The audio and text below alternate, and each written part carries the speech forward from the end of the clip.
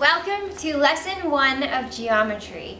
Lesson 1 is about describing shapes and looking at the different ways that you can describe shapes.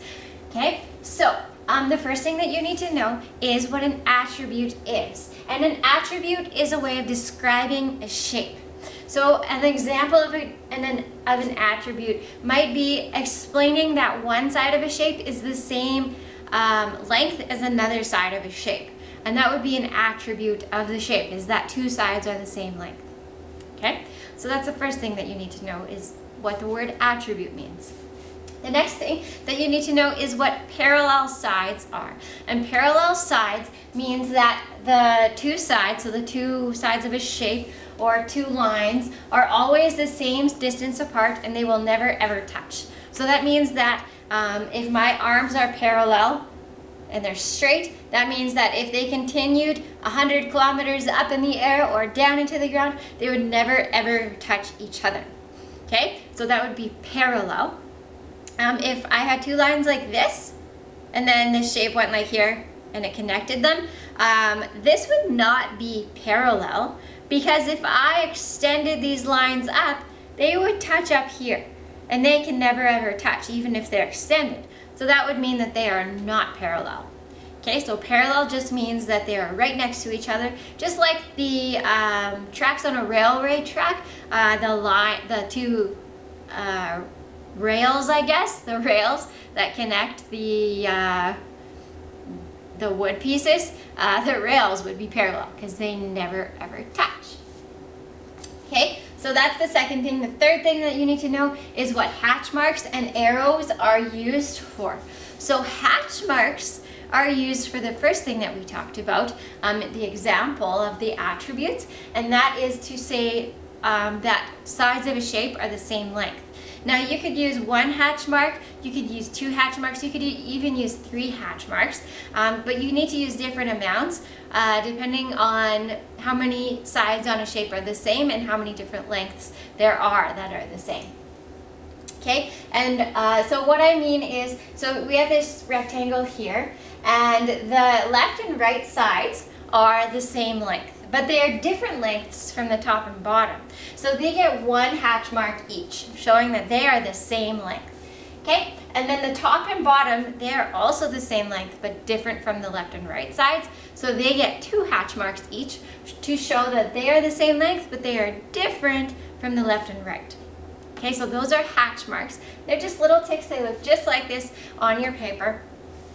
And it doesn't really matter if you put two hatch marks on the top and bottom, or if you switch it up and put two on the left and right and one on the top and bottom. Doesn't matter as long as you're showing that they are the same length as the sides, but different from the other ones. Okay, that's what's important. And then arrows are very, very similar as hatch marks, but arrows show that lines are parallel. Okay, so this means that on our trapezoid here, whatever this is, it's not a trapezoid. I can't remember the name right now. Anyways, we've got this line here and this line here. It's a parallelogram. That's what it is, parallelogram. My brain works on a holiday. Anyways, we've got these two lines here and we've got these two lines here. Oops. And these lines here are parallel. So if we extended them for forever up or forever down, they would never ever touch. So they each get one arrow. And then these two lines are also parallel, but they're not parallel with the side ones. So they get two arrows to show that they are parallel, but not parallel with those ones. Okay, so it's a very similar concept, but they are important to include, because if these marks are not included on the shape, then we cannot assume that those sides are parallel. We would have to measure and measure angles just to make sure. Okay, so if you are told to draw a shape with parallel sides, then you need to add the arrows. Just like if you're told to draw a shape with equal lengths of sides, you need to put the hatch marks. Okay, that's an important part of geometry. Now, number 4, the fourth thing that you need to know is what a vertex is. And a vertex is when two lines meet. It's at that point right there. That's a vertex, so it's just a corner. And it doesn't have to be a 90-degree angle corner. It could be any size of corner. Okay, and what you need to know about a vertex or vertices, if you have many vertices, is that they are always labeled with capital letters, never lowercase letters. Because when you get into higher geometry, you use lowercase letters for something different. So it'll get confusing if you don't get into the habit now of using capital letters for the vertex. Okay, so always corners are capital letters. Sometimes you might be given a shape with the letters already on, and sometimes you might have to label it yourself. Okay, when you label it yourself, you just pick somewhere in the alphabet to start and then continue on with those letters. And yeah, it's as long as each corner, each vertex doesn't have the same letter as another one, then you're good to go. Okay, so this is an example here. We've got a triangle, and we've got an A, a B, and a C. Okay, so if I need to name this shape, then I say what the shape is. The shape is a triangle. And then I list off the letters. I just pick a point. Usually I pick the alphabetically first letter and then continue on.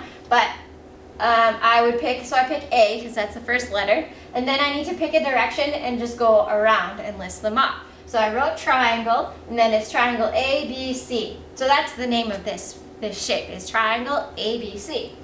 We also have sides labeled. This would be side AB, this is side CB, and this is side AC. Okay, so notice that they're labeled based on their vertices is the thing that I tried to say. Camera ran out of memory space. Okay, so let's look at the trapezoid. This is called a trapezoid. We'll look at it further, like I said, when we get into quadrilaterals. But, so if I'm going to name this shape, I might put the letters L, M, O, and N on there, and then I would write the name of the shape, which is a trapezoid, and then put the letters. Now notice that I did not put the letters in alphabetical order. That means that I cannot put these letters in alphabetical order in this shape, because what I need to do is I need to imagine the lines of this shape as a road, and I cannot go across the field in the middle of the road. I just need to follow it. So if I am at L, then I need to either go this way or this way, and I need to go all the way around. So I might say L-M-O-N, or I could say L-N-O-M, or I could start at a different vertice. It doesn't really matter. That's not important. What's important is that you list them in order going around one direction, and you pick that way. Okay, so I chose L-M-O-N, trapezoid L-M-O-N. We've got 4 sides. We've got the little arrows here to show that these 2 sides are parallel. And so yeah, that's the basics of this one, that you just need to always label the vertexes or vertices with a capital letter, and then name the shape based on what the shape is and what the letters are that you put on in order. Okay, so let's look at some ideas of what you could use to describe shapes using the attributes. So you could describe using the length of the sides or the direction of the sides. These are not the only ways, but these are some of the main ways that you'll be looking at today. Okay, so let's look at these examples. So for the length of sides, I'm looking at this square here, and I know it's a square because we've got hatch marks on each of the sides, showing that they're all equal, and that means that it's a square. And so an attribute of this square is that all sides are equal. Okay, that's an attribute. Now if we look over here, we've got a rectangle, and since only some sides are equal to each other, so the top and bottom are equal, the left and right are equal to each other, then an attribute could be that some sides are equal. Or we could say, if this was labeled A, B, C, D, we could say that side AD is equal to side BC.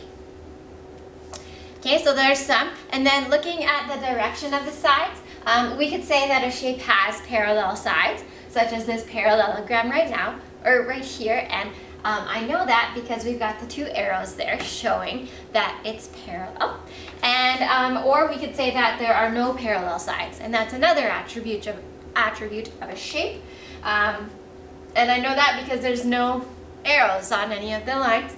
And I can also tell just by looking at it that it's obvious that there couldn't be any parallel sides. Okay, so those are some examples of attributes. So let's practice doing attributes. So we're going to do one together and one you're going to do on your own, and then I'll show you. But I just pulled these two shapes from the other side of the page just to describe, because we had not described them yet. So it says write at least 3 different attributes for each shape below. Uh-oh, this used to have an A on it, but it has since gone away. So please add an A if that's not on your paper. So let's do triangle ABC together. So then one attribute we could do is that this triangle has 3 sides. So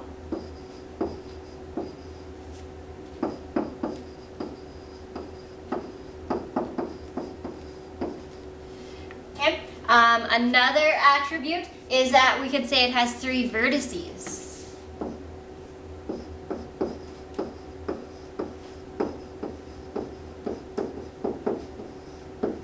And one more attribute we could do is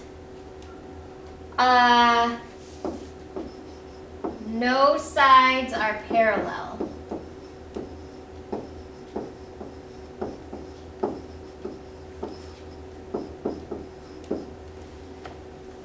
Okay, this one's sort of limited because it doesn't have any hatch marks or arrows or anything.